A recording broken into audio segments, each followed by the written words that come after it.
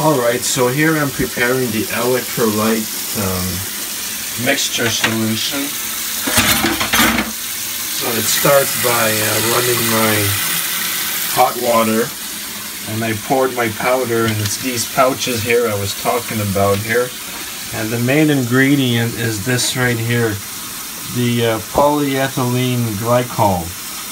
And it's got very interesting applications in solid-state electrolyte active research anyways. So very promising. So here's the mix. So we simply only have to add a little bit of water. We mix it up here into a gel-like.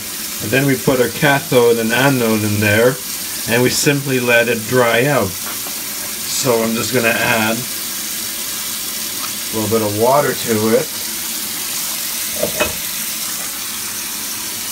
We're going to fill out a cup of hot water.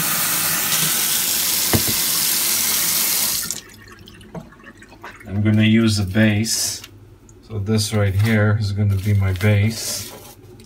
And I'm going to add a little bit of water in there. And then we simply mix it up. So here they are now drying after I've mixed them. So these are the cells that are getting ready. I mixed them, they're wet. So we're going to dry throughout the day, and probably tonight or tomorrow I'll be able to test them. So just showing you the building of these cells. And the stuff comes in these little sachets, packets here. Alright, so here it is. Once a cell is dried, the electrolyte hardens into a thick ceramic like this stuff here, very thick. So it molds the cathode and anode into place, and we get a very good voltage, 1.23. So this is very interesting and very successful so far. So I'm just waiting for the other cells to dry now. So just to show you, because it may look wet, it's like completely dry.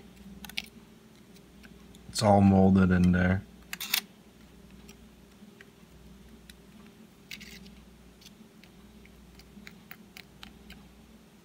And what I use for the electrolyte is this stuff here. It's very experimental but very interesting, and the ingredient is polyethylene glycol.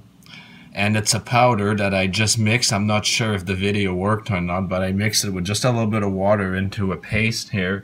And I either applied the paste to fibers for electrolyte or on their own, like I did here, mixed it up and let it dry in these little cupcakes. I carefully placed my anodes and cathodes, and then they dry and freeze in place.